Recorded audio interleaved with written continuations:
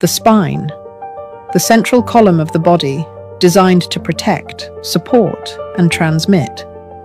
It is made of stacked vertebrae, each one absorbing force, sharing load, and allowing movement without collapse.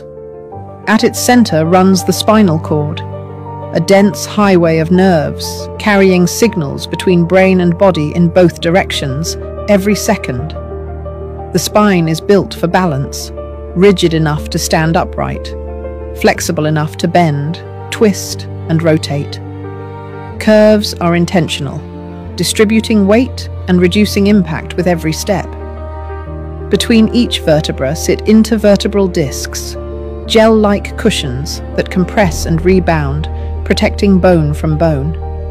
The spine responds to use. Movement nourishes it. Stillness stiffens it. Load strengthens it when applied correctly. Neglect weakens it. It also remembers posture.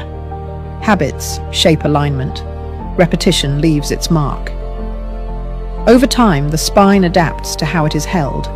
Beyond structure, the spine influences coordination, reflexes, and sensation.